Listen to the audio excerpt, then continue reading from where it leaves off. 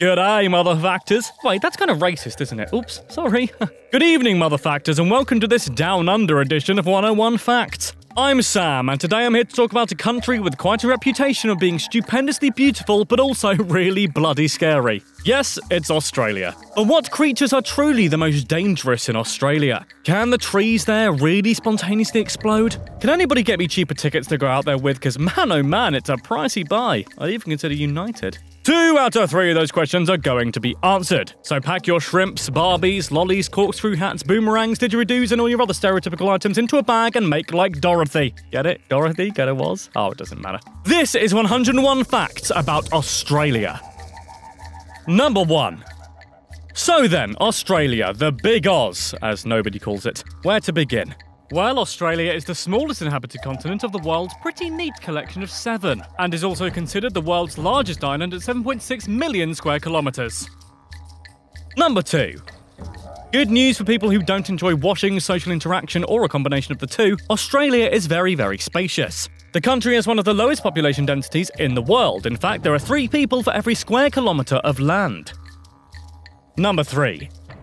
I know what you're thinking. Sam, you daft pommy. Australia isn't even its proper name. And yes, you'd be right in saying that. The official name for the country, after all, is the Commonwealth of Australia. Number 4. The last word of that name comes from the Latin terra australis, which isn't a plant that sounds like it'd give you a nasty rash on the bottom, but does mean southern land. Which is kind of true, really, given that it's the land at the south of the world, isn't it? Look, see? South of the world. Number 5. The country is split into 8 states: Southern Australia, Western Australia, New South Wales, Victoria, Tasmania, Northern Territory, Australian Capital Territory, and Queensland. Which is what the UK should be called, really, given it was named after the Queen Vic. Number 6. Along with those states, Australia also has a nice collection of islands too. They have the Partridgian Norfolk Island, the festive Christmas Island, the very good at listening and very tasty McDonald and Heard Islands, and the Cocos Keeling Islands. Nice. Number 7. Now, I don't know about you, but I associate Australia with lovely, warm, baking weather, but it ain't all like that. In fact, the continent of Australia technically includes some of the Antarctic territory. Number 8.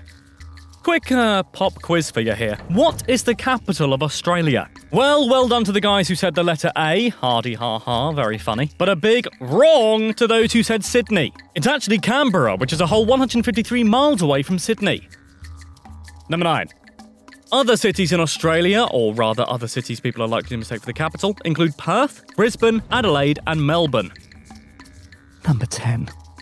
If you live in Melbourne and want to die for some reason, well, good luck. Melbourne beat 140 other cities in the Economist's Global Livability Ranking. Wait, that's not what livability means? Oh, okay. Well, anyway, it's had this title for a whopping 6 years in a row since 2011. Number 11. The country's population is over 24 million Aussies. 380,000 of those people live in Canberra. There's also over 60 million kangaroos too, not to be confused, by the way, with the local populace. They don't like that. Take it from experience. And a black eye. Number 12.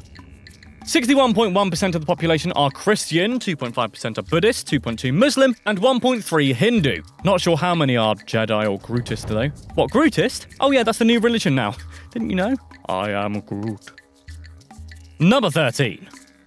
The incredibly difficult to pronounce Mount Kosciuszko is the highest mountain in Australia, standing at a whopping 7,310 feet.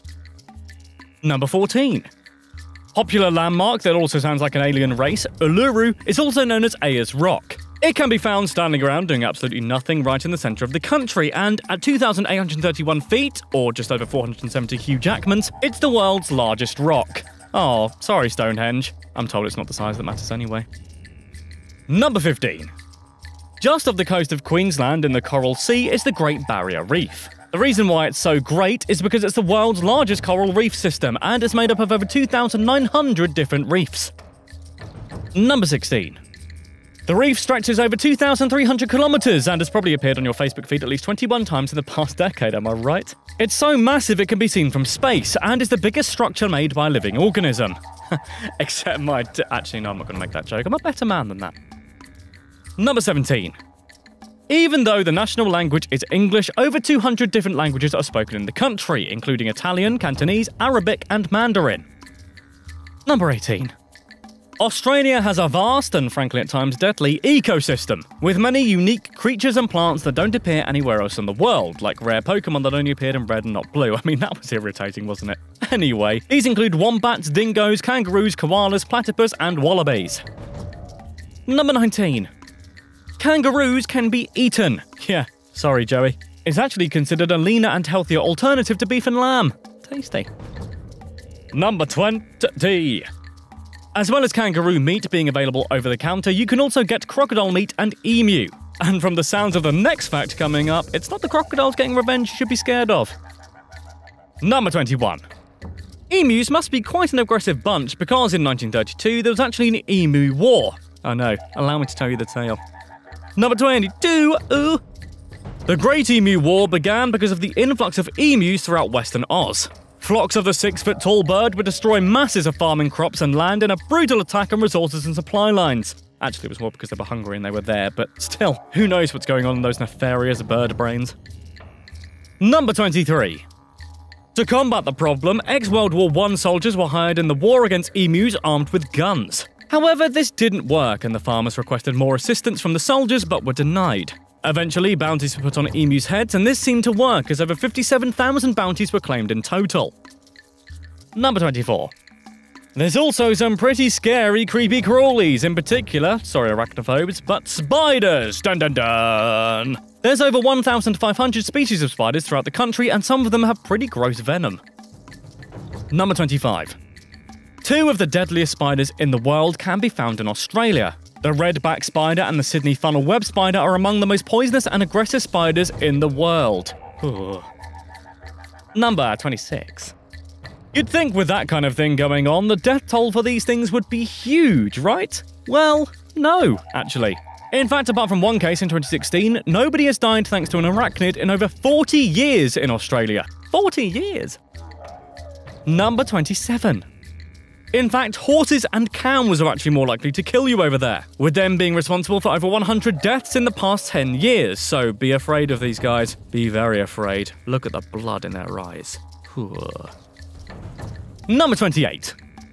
That being said, however, Australia does have an awful lot of snakes in it, making it a place that Indiana Jones probably doesn't want to visit anytime soon. There is, in total, 140 different species of snake lurking in Australia. Number 29. Particular little slippery arseholes to look out for include the eastern brown snakes, which are responsible for the most snake deaths out of any of them. It's also rated second in the world in terms of toxicity. Ooh. Number 30. Yes, snakes are scary, and yes, that one, is killy.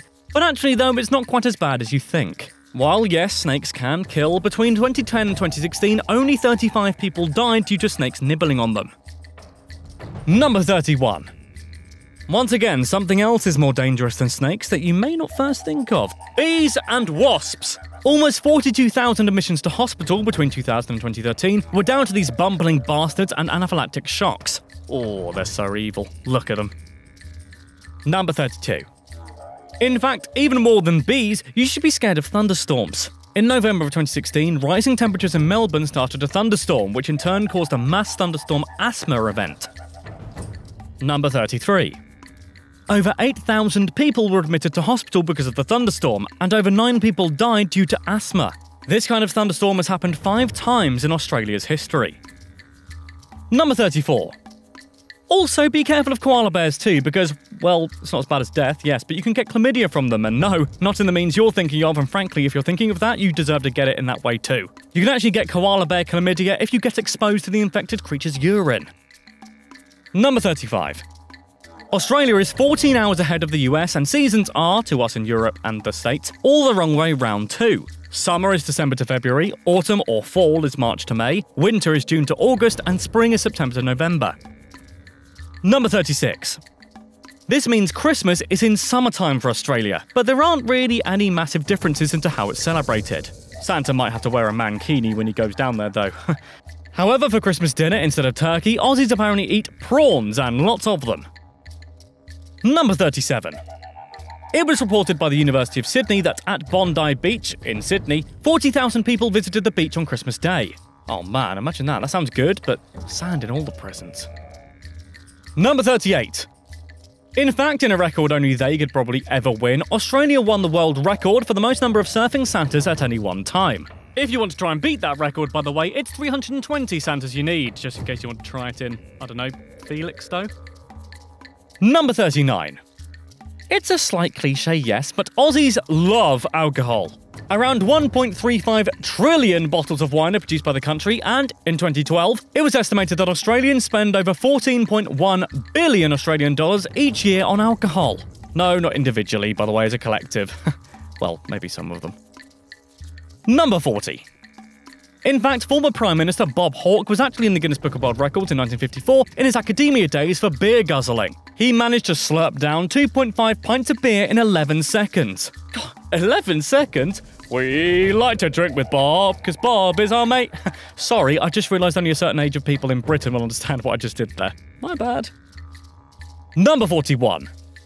They love to drink so much that in 1965, Thomas Angro from South Australia invented the wine cask, aka wine in a box, which can hold up to 1 gallon of wine. The meaning of life. According to worldatlas.com, obesity is a little bit of an issue in Australia. It's ranked as the 26th most obese country in the world, with 29.9% of the country being overweight. I thought kangaroo was meant to be leaner and better for you. Number 43. Those furry boots that make you sound like a caveman that were a hit about 5 years ago, Ugg boots, originate from Australia. They were given the name after the creator's wife told them they were ugly, apparently. Number 44. The first supposed recorded sighting of the country was by the Dutch in 1606. Dutch navigator Wilhelm Jan Zoon sailed to meet with the Aborigines. The Dutch charted and mapped the whole of the western and northern coastline and named the continent New Holland. But they had no intention of settling. Bit like my ex-girlfriend. Number 45. According to historian Gavin Menzies, the Chinese, led by Admiral Zheng, had already beaten them to it in around 1420. Number 46. Clearly not happy letting the Dutch and the Chinese have all the fun, Captain James Cook of England then sailed over in 1770. He mapped the east coast, which he named New South Wales, and claimed it for the British Empire. What can I say, we were greedy back then. Number 47. The British government then sent ships to New South Wales. See, look at them go, whee! When they settled, well, they probably put the kettle on first, but then after that, a flag was raised on Sydney Cove on the 26th of January 1788. Number 48. In case you recognise the date of the 26th of January, Australians, it's Ellen DeGeneres' birthday, but also the country's National Australia Day. Number 49. The indigenous population was between 75,000 and 1 million in 1788, but began to decline over 150 years following the settlement. Many died because of disease, but many were also killed in conflict with the new settlers. Number 50. The British used to send their convicts and felons all the way over to Australia to prevent overcrowding in British prisons. However, you didn't really have to do all that much to warrant the penalty of being sent to the New World. Petty crimes like stealing used to get you killed, but instead they just relocated you to the other side of the world. Number 51. More horrible crimes like, vicious murder would still be punishable by death. So actually it was mainly people like thieves and people who had damaged property who would be sent there rather than the worst of the worst. Wait, why are we showing a picture of Suicide Squad? They're not even that bad. Number 52. The prisoners were sent in hulks. No, not that one, and also in. Ew. Hulks were huge transportation ships. 300 convicts could be crammed inside the 65-metre-long boat for the 4-month journey. Many people on board died because of diseases such as typhoid and cholera, and there was probably very poor on-board entertainment. Number 53. In all, around 164,000 convicts were sent to Australia between 1788 and 1868. Number 54. On an unrelated note, in 1851, Australia had a gold rush and went gold crazy. This began by Edward Hargraves discovering a grain of gold in a watering hole near Bathurst. This brought many immigrants from all over the world hoping to cash in on the gold. There's now about 1 million websites that do that for you, so you're only, 166 years late? Number 55. They have a lot of longest evers in Oz. For example, Australia has the longest railway track at 480 kilometres, the longest ever road at 146 kilometres, and the longest ever fence that runs for 5,400 kilometres starting at Queensland to South Australia. Number 56. The country has a very long sporting history, but does not officially have a national sport. The most popular are cricket, rugby league, and Australian rules football. I wonder what that is. Number 57. Well past Sam from a few seconds ago, Australian rules football, also known as Australian football, dates back to the 19th century and looks very similar to rugby, but they can pick up the ball. No, I don't understand it either. Mind you, I'd barely understand soccer at the best of times anyway. Number 58. The Ashes are a test cricket series that is exclusively played between England and Australia, and is a topic that will surely start an argument with any man from either country over the age of 50. The first commenced in 1883, and so far total wins are a draw, with each country winning 32 series each. Number 59.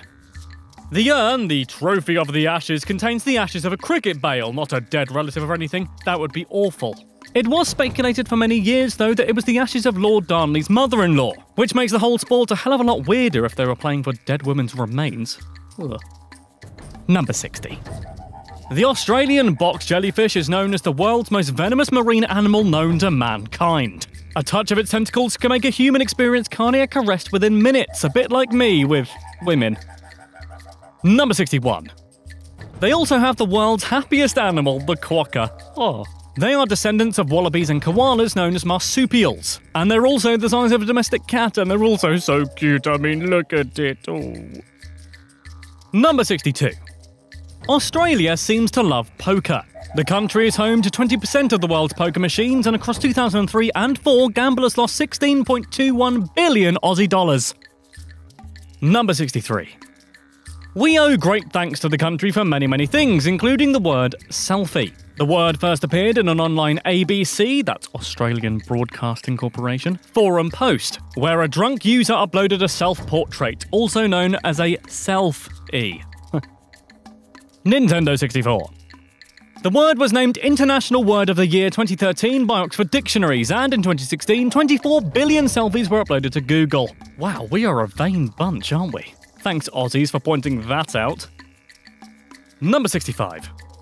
Bushfires and forest fires are very common in the country because of the heat, but some of the trees can actually explode. Eucalyptus trees produce flammable oils, so when there's a forest fire, then boom goes the tree. Number 66. In 1975, the country's government got into a budget squabble to the point the government couldn't be funded anymore. The Queen, or rather the Queen's official representative, Sir John Kerr, resolved this government shutdown by just firing the Prime Minister outright. Number 67. This new Prime Minister essentially dismissed every single person from Parliament too, meaning there were new elections, and it was basically the political equivalent of a reset switch. That's what you get when you mess with Queen Liz. Should be said, by the way, government has never shut down again since. Number 68. Green ants can also be found in Australia, as well as in a surprising amount of stuff too. They're used as an ingredient to accompany things like lemonade and goat's cheese. A new gin is even being launched this year, which includes green ants as the main ingredients. Yummy. Number 69. Rather stereotypically, Crocodile Dundee is Australia's highest-grossing film at 47 million Australian dollars. This is more than double Australian mega smash Mad Max Fury Road, which garnered 21 million Aussie dollars. Number 70. Rather vainly, the second highest-grossing film ever is the Hugh Jackman drama named Australia. Babe is third. Oh, Babe. That'll do, pig. Number 71. The best-selling single in Australia, however, isn't Babe-like at all. It is, instead, LMFAO's understated and subtle masterpiece Party Rock Anthem at over 1 million sales across the country. Number 72. This is closely followed by Candle in the Wind 1997 by Elton John, the song he re-released and sang specifically for Princess Diana after she died. Wow, that got beaten by Party Rockin' in the House Tonight. Princess Di is probably shuffling in her grave. Oh, I don't know. That might be too harsh. Number 73. Australia is known for being quite strict in terms of censorship in movies, TV, and video games. Several video games have actually been completely banned outright in Australia, including Hotline Miami 2, Wrong Number, Leisure Suit Larry, Magna Cum Laude, and Manhunt. Number 74. One such title that was partially censored was South Park: The Stick of Truth, which was banned because of a particular scene involving, well, there's no other way to say it, anal probing. It was instead replaced with this image of a koala crying because Of course it was. Number 75. Let me tell you a little story. One morning in 1967, the then Prime Minister Harold Holt went to Cheviot Beach in Victoria. Holt decided to go swimming despite the heavy tide because why not? Well, here's why not. He then completely disappeared out of view without a sound or a trace. Number 76. There was a range of wild theories about what happened to Holt. Some thought a shark attack, some thought a CIA assassination, some even thought Chinese submarines got to him. Number 77. Eventually, though, 40 years later, authorities have concluded he simply drowned, and his body was never found. Maybe that's something for all-time connies to tackle at some point. Damn, see, you scary. Number 78. By the way, in case you're wondering how many beaches there are, the University of Sydney counted 10,685 beaches throughout the country. Got 10,685 problems, but a beach ain't one. Haha. Number 79. The fish industry is now a multi-billion-dollar business in Australia. It's clearly a big part of their diet. In fact, they consume around 16 kilograms per person of fish each year. Number 80. The Christmas Islands can get a bit nippy, and no, I don't mean the weather, lol. I mean the crabs. There are 120 million red crabs living in the forest who then walk back into the sea for wet season. Number 81. Before it was named Melbourne, Melbourne was shortly called Batmania. This isn't just because they love bats, although I don't know if they do, but it was actually named this after one of its founders and a man with frankly the coolest name ever, John Batman. Number 82. Batmania, oh fine, I'll call it Melbourne, is actually quite a progressive place apparently. For instance, it started Australia's first gay and lesbian radio in 1993 called Joy Radio. Number 83. If you want to know some hot Australian words, well, here are some.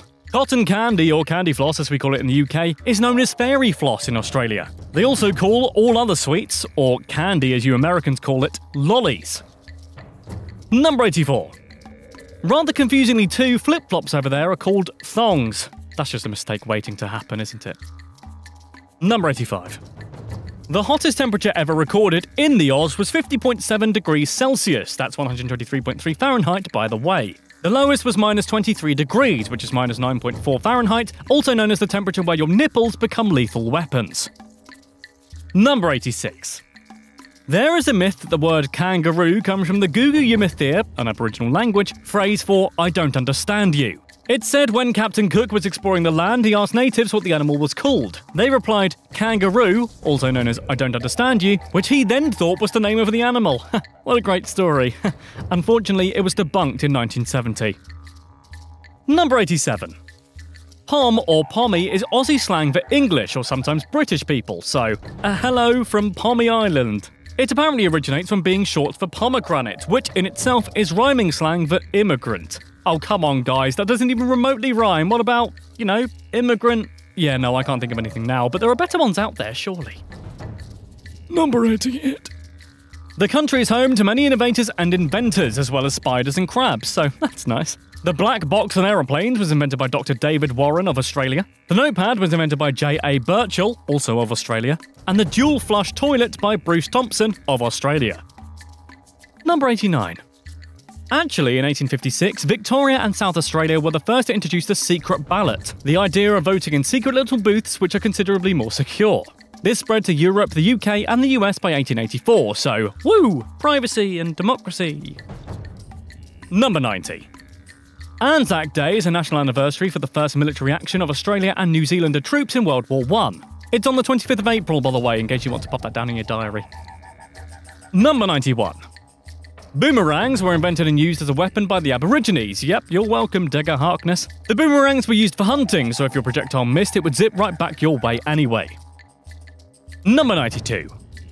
The sweet, somber, and, funky sound of the didgeridoo is also another invention by the Aboriginals. Nobody quite knows where it came from, but depending on who's looking at it, it can have up to 14 different names. Number 93.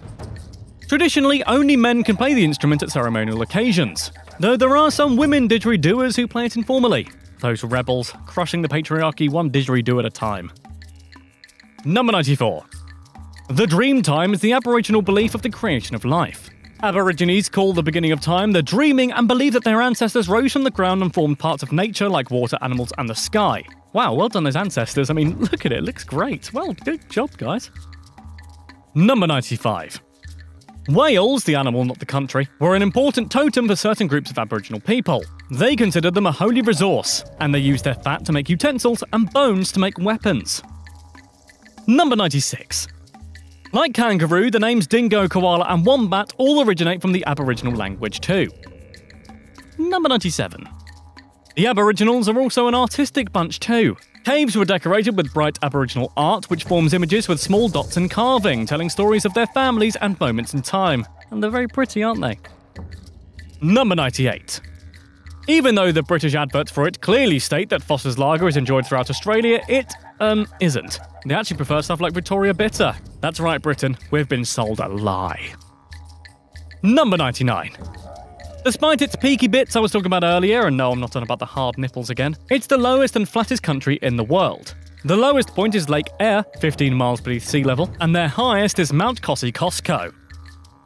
Number 100! Pretty stones, known as opals, that really do look like what I imagine infinity stones look like in real life, primarily come from Australia. In fact, 95% of them do. Number 101! Well done for making it this far in the video if you're from Australia. Not because of the content, I mean, that's high quality. But I mean because of the internet. Australia, apparently, is very well known for having very, very poor internet connection speeds. They're ranked 51st in the world when it comes to internet speed, with a rate of 8.5 megabytes per second. To be fair, when outside looks like this, why do you need the internet? I know why, to listen to pommies like me talking all over things. Haha, I'm bored.